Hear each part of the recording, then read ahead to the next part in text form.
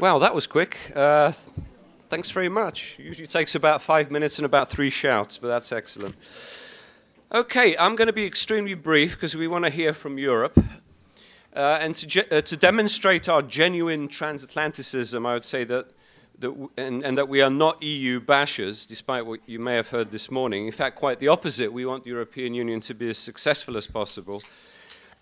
We have with us today, I think, one of the finest representatives of the wider Europe, and I mean that in a most comprehensive way.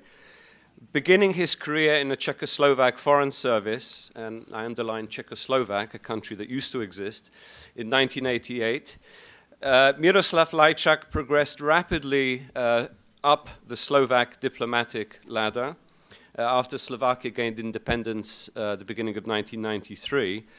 And ended up during the last decade as one of the key figures, I think, in the European Union, not only dealing with the West Balkans, but also deciding on the West Balkans. And let me very briefly read from his bio. Miroslav is Managing Director for Europe and Central Asia. He's actually expanded his portfolio beyond, of course, the Balkans, at the European External Action Service. He has previously served as Director General for Political Affairs in the Slovak Ministry of Foreign Affairs, has, as I've mentioned, extensive experience in Southeast Europe, where he was best known for his role as mediator and personal representative of the EU High Representative Xavier Solana in Montenegro in 2006, where he oversaw what we thought would be a controversial referendum, but it turned out to be a representative referendum. In fact, maybe you need to add Montenegrin as one of your languages in your bio. I notice you have hyphenated Bosnian, Serbian, Croatian. So actually, without further ado, because I want to give as much time to Miro as possible, let me leave it there, and the floor is yours. Thank you very much. Thanks for coming. Thank you very much, Janusz, for your invitation and for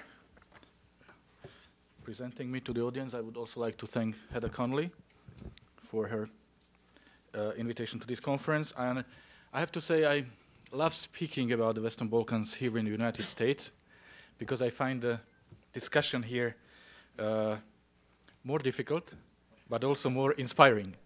And I'm well aware of the fact that I'm the only participant in today's conference who doesn't come from either the United States or the Western Balkans. I'm representing the European Union, so don't be surprised that my views might not be totally compatible with the views presented here, but take them as authentic European Union views on the region. And I really believe that in order to stimulate the discussion, it's in everybody's interest that we do not repeat the same points, but we rather engage in an exchange of sometimes different views. But our views are, as a matter of fact, not different. The truth also is that every time when I'm invited to speak about the Western Balkans, my first question is if there is even a possibility to say something new, something that hasn't been said many times before. Because we seem to know everything about the region, and so many of us and so many of you in this room have spent years in the region and know so much about the realities of the region. But on the other hand, if this was true, and if everything has been said and everything has been done, then the Balkans today would be a much better place, and we wouldn't be organizing conferences like this one, the same as we no longer organize conferences about Central Europe, for example.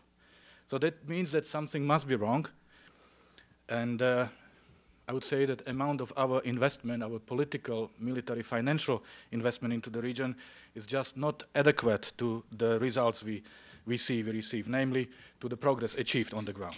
So what's wrong and what needs to change?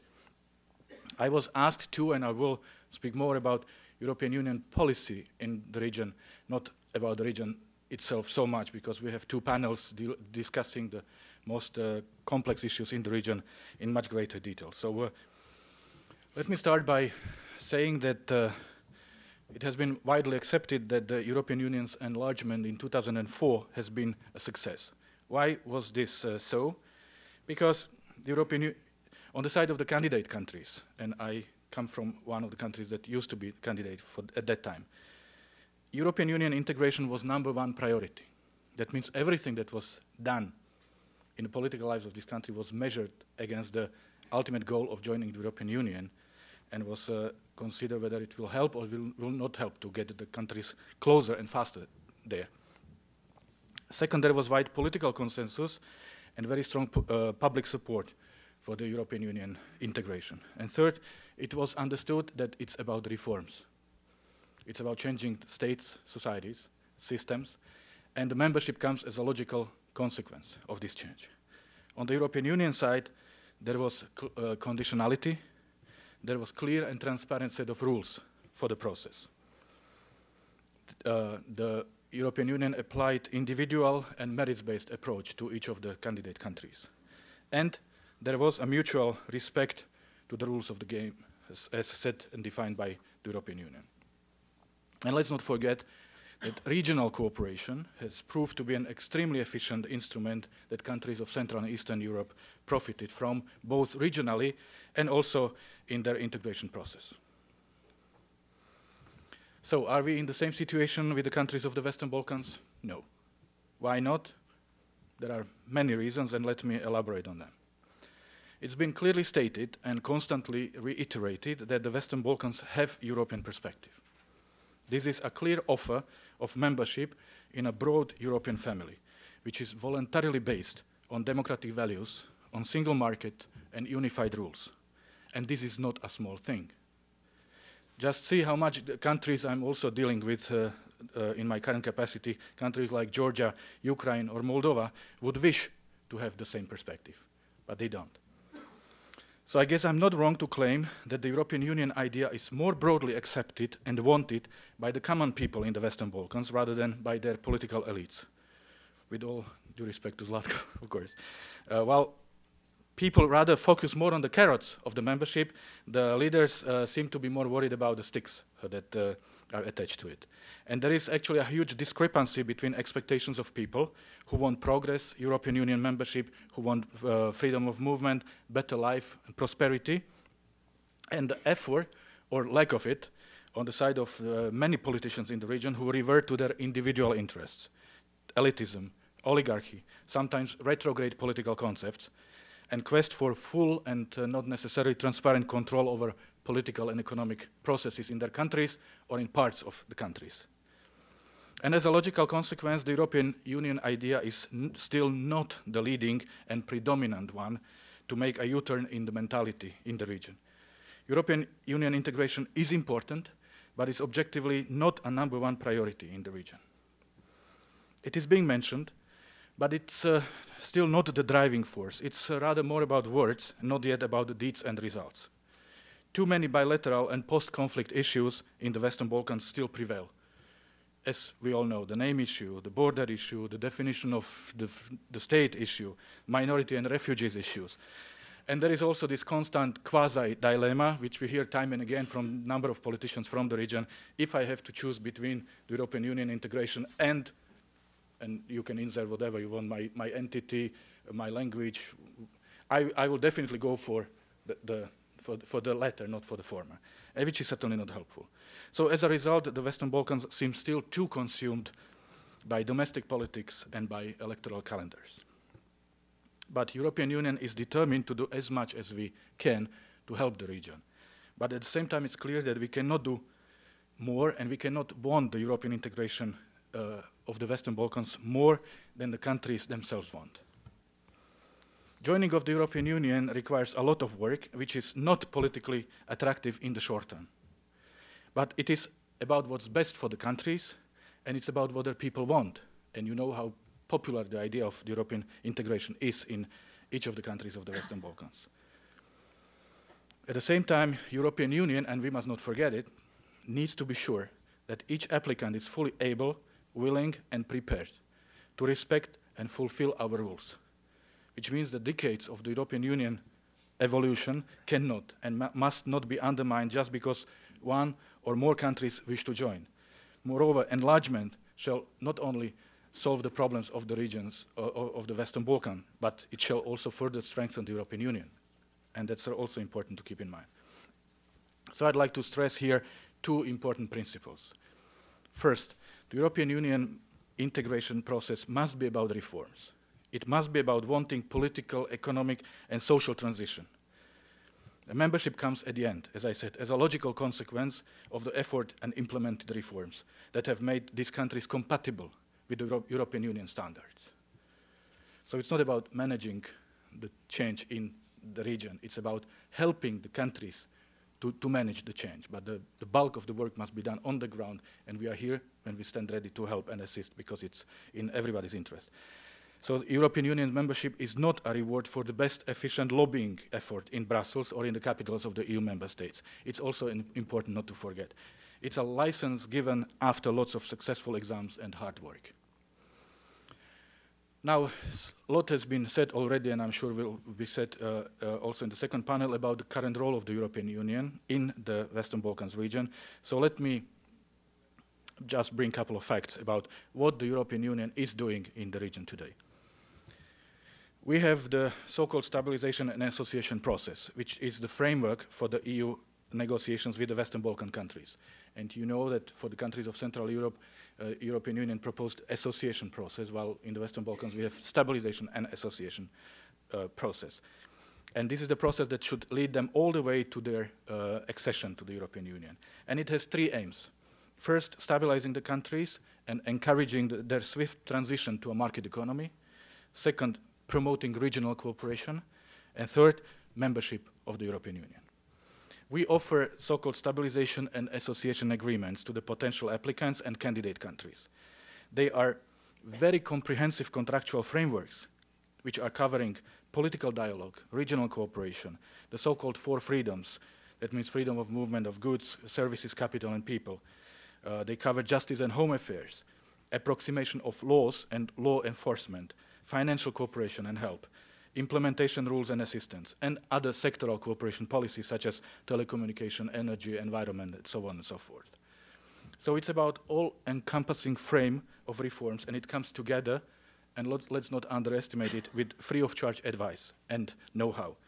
So if the candidate country or applicant country is serious about its European future, then it makes this future very tangible because it simply is there. And the European Union stands ready to assist and to help. Then the next and probably the most attractive part of our assistance is the so-called IPA, Instrument for Pre-Accession Assistance. The total funding for the region of the Western Balkans for the period 2007 through 2013 is 11.5 billion euros, which is not a small thing again. And these funds are intended for transition, for institution building, for regional development, for cross-border cooperation, etc. And on top of it, in the Western Balkans, we also employ our common security and defense policy tools in order to help to stabilize the region and enable its progress towards the European Union membership. Here I'm talking about our civilian missions such as EULEX in Kosovo or military missions such as EUFOR in Bosnia and Herzegovina. And this combination of enlargement, financial, and CSDP elements is expressed also operationally in our double-headed representations that exist both in Kosovo and in Bosnia and Herzegovina, and we have phased out one in Fyro Macedonia at the beginning of this year. So here, let me point out that this three-component approach, it's a novelty and has been tailor-made for the region of the Western Balkans. Now to take a bit of stock. What has been achieved so far, where we are at the end of 2011. We have three current candidates for the EU membership, Croatia, Fyro Macedonia, and Montenegro, and four potential candidates, Albania, Bosnia-Herzegovina, Kosovo, and Serbia. Out of which two, Albania and Serbia already applied for membership, but they are still waiting for the European Union to grant them the candidate status. And what the year 2011 means for each of them. You know that European Commission just last month produced a very detailed progress report about the progress achieved by each of the countries. I'm certainly not going to repeat it, but one sentence per country should be probably sufficient here. Croatia is about to join. This country is a full proof to the rest of the Western Balkans that it is possible and it is achievable. Croatia will sign its accession treaty on the 9th of December, and from then on, our Croatian partners will be sitting with us in the Council, in the working groups, first as observers and later on as a full-fledged participants. Montenegro fulfilled the recommendations from the last year's progress report, and Therefore, the Commission proposed opening of accession negotiations. We are waiting for the decision of the December European Council on the date. Major steps have been done by Serbia on the ICTY file, which was closed this year, and this is bringing this country very close to the candidate status. What needs to be done now, of course, is the implementation of the commitments already accepted by Serbia in the dialogue with Pristina. And as we speak, the dialogue is taking place in Brussels. Fyrom Macedonia, we hope that the momentum to resolve the name issue could be restored after the elections and formation of the government in Skopje and with the new Greek government. And it's an opportunity we should not miss. In Albania, we have seen an awful political deadlock throughout most of the year 2011, but we are also pleased to see some very promising parliamentarian activities in Albania, and I really want to hope that this is going to restart the process. Yes, keep our fingers crossed for this. Most of our current effort with all our tools goes nowadays to Bosnia-Herzegovina and Kosovo, and it's no surprise that it's exactly these two cases, these two countries that are being debated here today in much greater detail than the rest of the region. In Bosnia-Herzegovina, we have been constantly repeating the warning of losing yet another year, and that the risk of falling behind the rest of the region is imminent. And unfortunately, the Commission's progress report confirms this, as 2011 has not produced much progress. No agreement on a central level government has been found, no real European platform has emerged among the political parties, and no real engagement on the reforms among political parties was noticed by the European Union. Without going into details, because this will be discussed later on, let me simply state that Bosnia-Herzegovina's problem is twofold. First, its political establishment is divided over how the country should function, and second, its constitutional setup, which was inherited as a settlement of the war, reinforces these divisions.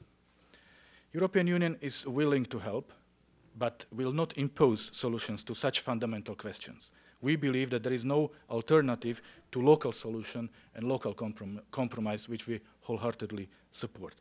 We stand ready to help to transform the consensus on the EU integration that is a very strong feature in Bosnia-Herzegovina into a process through which we will be able to answer the other existential questions. That means to address the problems against the backdrop of the European Union membership perspective. And our readiness was also translated into a tailor-made approach for Bosnia-Herzegovina in particular, which was reflected first in our March strategy, which was adopted by the 27 foreign ministers of the European Union. Then in May, in the launch of the structured dialogue on judiciary. In September, by appointment, our reinforced double-headed representative, who is the EU Special Representative and the head of EU delegation in Sarajevo.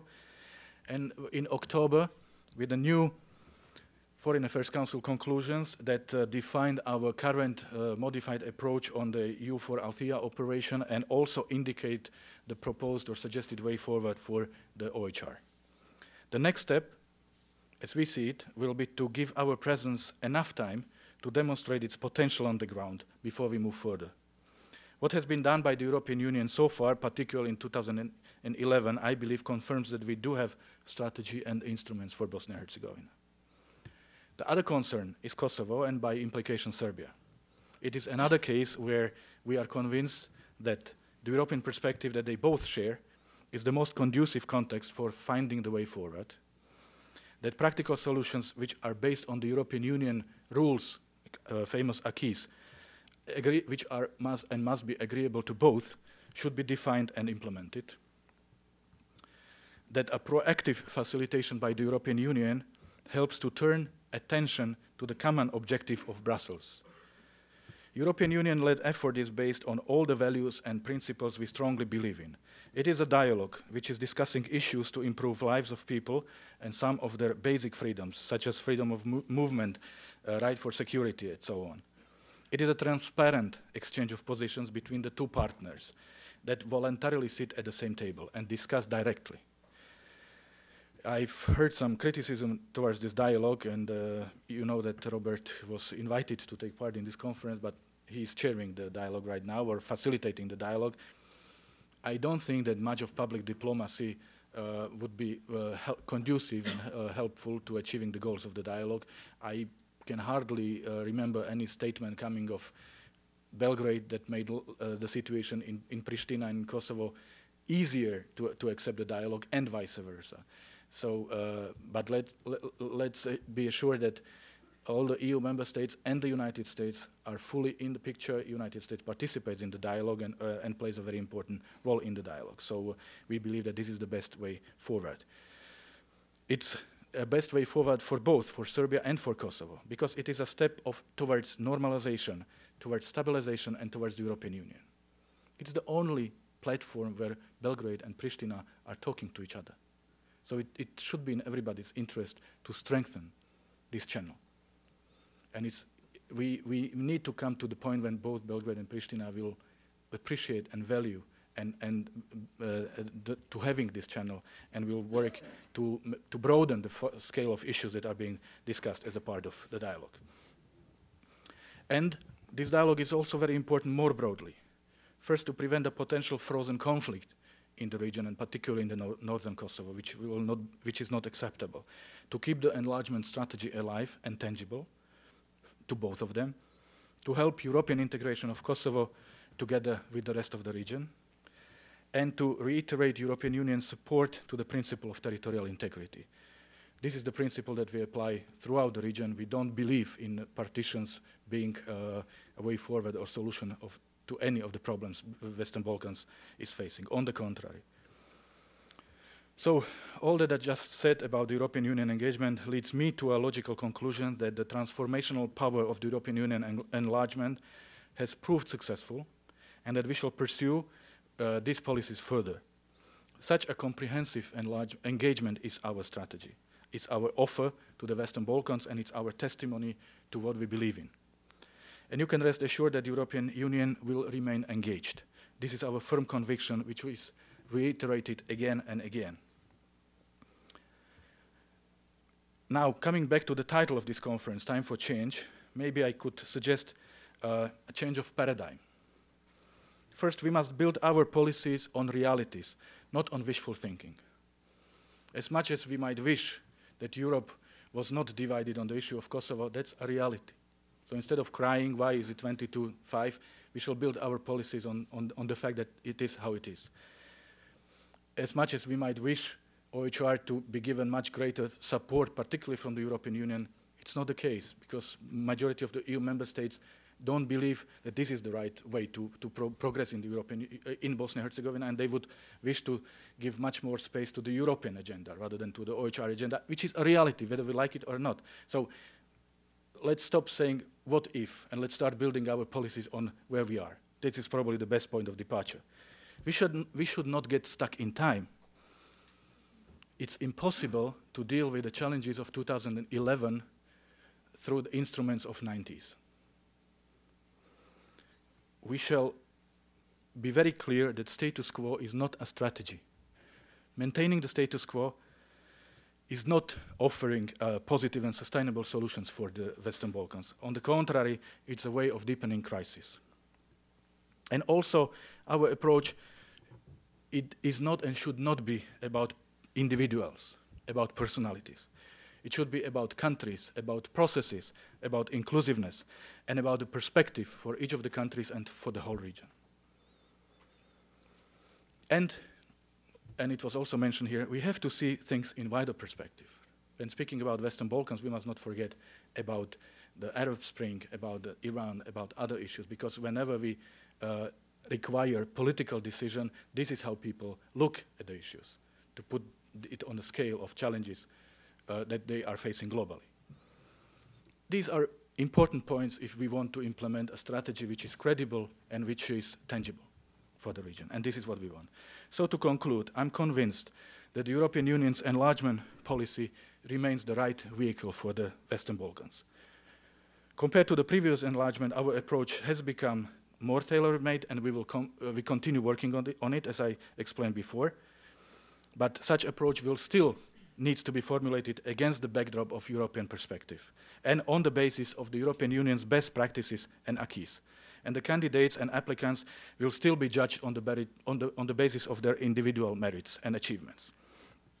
the fact that the European Union is going through its internal challenges and has to dedicate much more time and energy to its internal issue does not mean that we have departed from our commitment towards the region of the Western Balkans. Enlargement is and will continue to be our policy with regard to the Western Balkans, and we are proving our commitment through the progress achieved every year as reflected in the Commission's progress report and in the Council decision. So no one can say that the process has come to a standstill, because it's not true.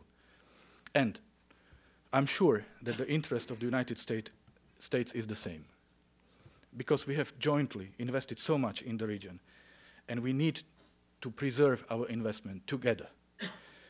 And therefore, the full and clear backing of the European Union in the Western Balkans by the United States is necessary. The European Union needs clearly demonstrated and applied trust of the United States. We are allies, and we are allies in the Western Balkans project. European Union's success in the region is our common interest, and it's our common success. United States has played and continues to play a very important role in the Western Balkans region. We are fully aware of it, and we fully appreciate it. We have a good track record of successes in the region, particularly when the United States and the European Union acted united, formulated common visions, and spoke with one voice. And we have always been a good tandem of hard and soft power, and we shall continue to play this leading role together and united.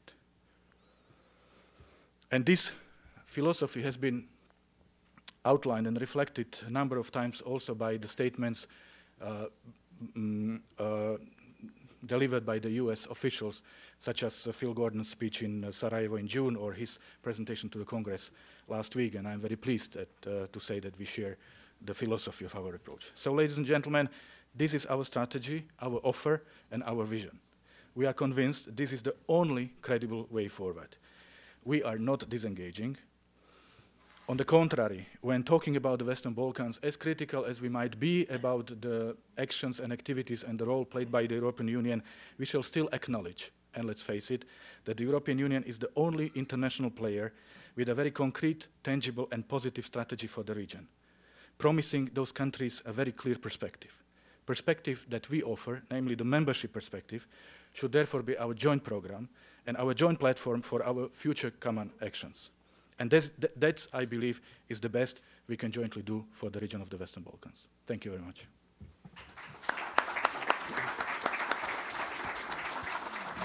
You want to stay there? Sure. Okay, thank you very much, Miroslav. We have about 10 minutes, and I want to jump in with the first question, probably an obvious one. You referred to it near the end about commitments. But given the crisis within the European Union itself, I don't want to exaggerate it too much, but there are those that do. Nevertheless, there is a crisis in the Eurozone, economic stagnation, sovereign debts, increasing social disquiet.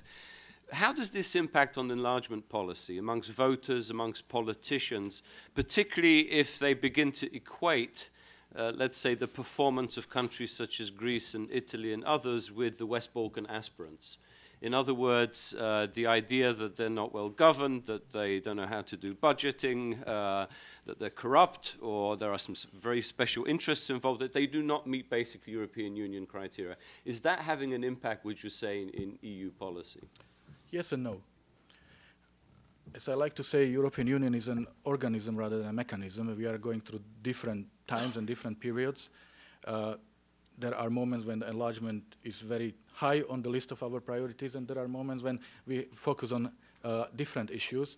But what's most important, it is our official policies that has never been questioned.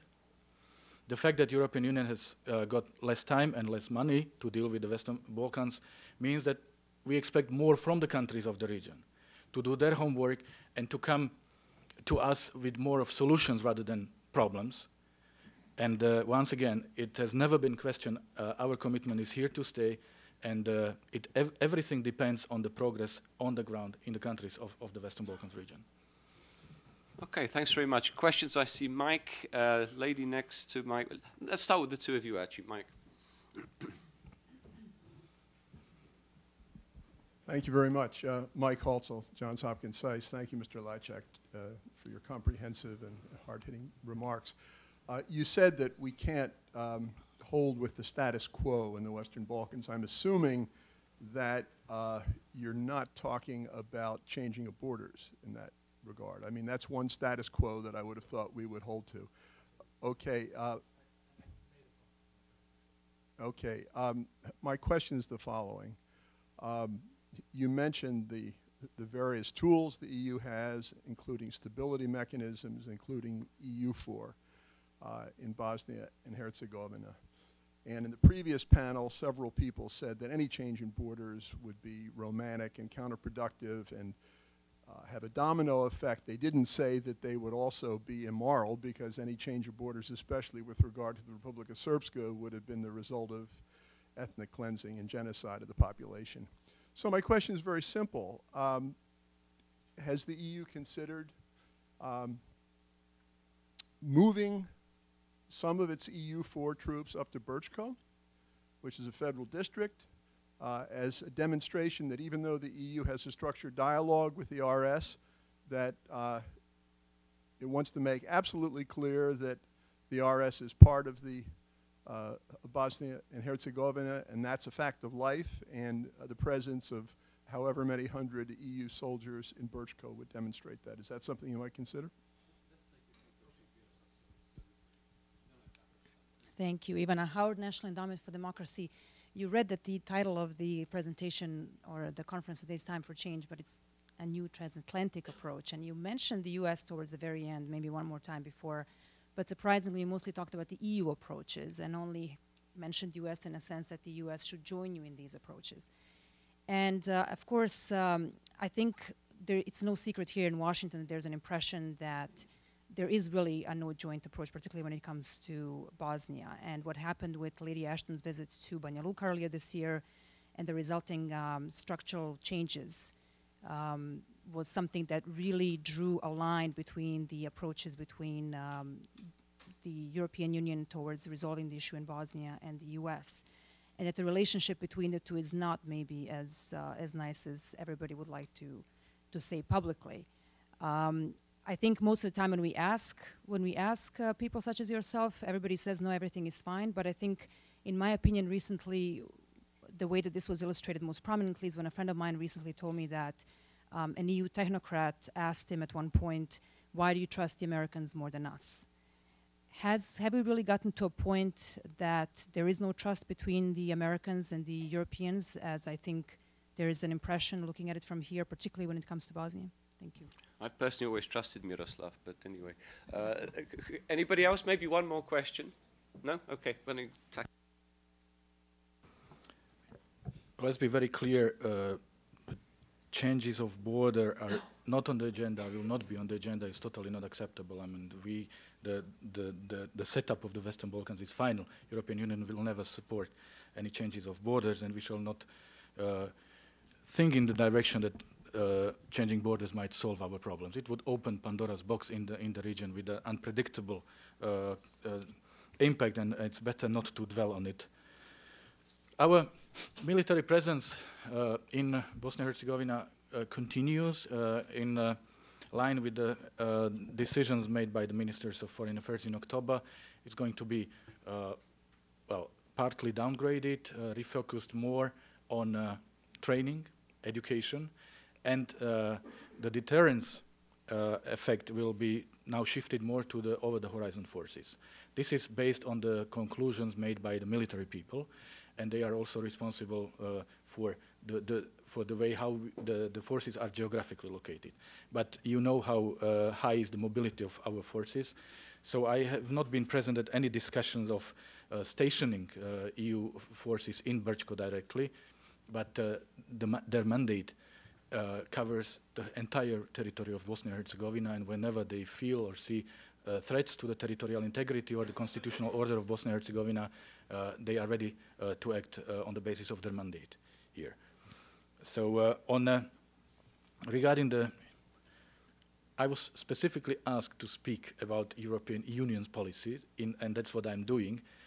I believe it's important to outline and refresh to the audience what are the strategies, instruments, tools the European Union has and applies in the region of the Western Balkans.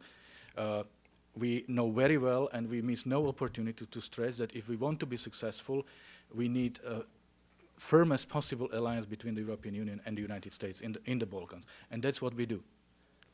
We are in a daily contact. I am personally in daily contact with people who are forming and shaping the Western Balkan policy here in the State Department, in the NSC. So are my colleagues.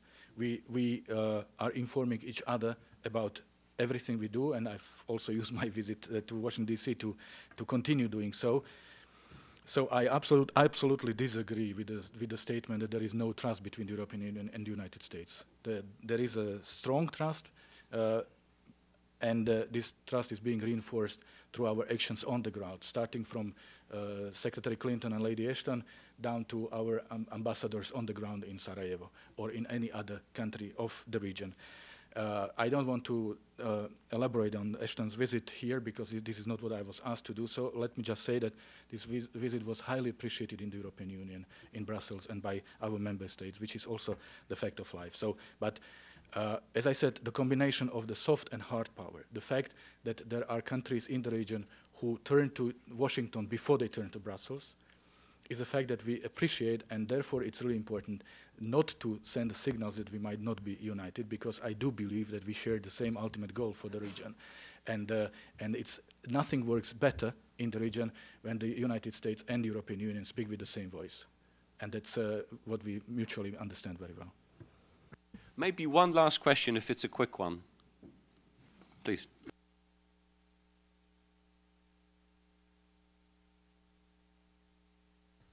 Mr. Lajcak, you come from Slovakia. You were a diplomat in Slovakia. Your country does not recognize Kosovo. 4 other countries don't recognize Kosovo. It's a reality, but what that says in terms of the European Union speaking with one voice, being capable of implementing the strategies that you're talking about, when there is no consensus of how to move forward and prolong the issue of full recognition of Kosovo, not only by European Union, but other countries, and allow, after 20 years, people to enjoy the same rights that the rest of Europe enjoy. As I said, it's a reality, and therefore we have to build our policies on this reality. It doesn't make life for the European Union easier, but this is where we are. And if you want to know my personal opinion, that's one of the reasons why I believe in a dialogue and why I encourage both parties to engage in dialogue. Because if you want the non-recognizers to reconsider their policy, there must be a reason for them to do so. That means the national positions are based on the resolution of their parliaments. You don't go to parliaments to say, I mean, I've reconsidered. You have to come back to your parliament to say there is a different reality on the ground. They are talking to each other, they are accepting the documents, they are traveling freely, they are supporting each other in regional forums. So there is a new situation compared to the one when the decision was made. And therefore, it's time for us maybe to reconsider this our position. So this is something that Pristina should bear in mind, knowing how important it is to present itself as a credible international player, particularly through the dialogue. And believe me that this is a very powerful instrument with multiple impact, including on the issue you just raised. Okay, Europe has spoken. Thank you, Miroslav.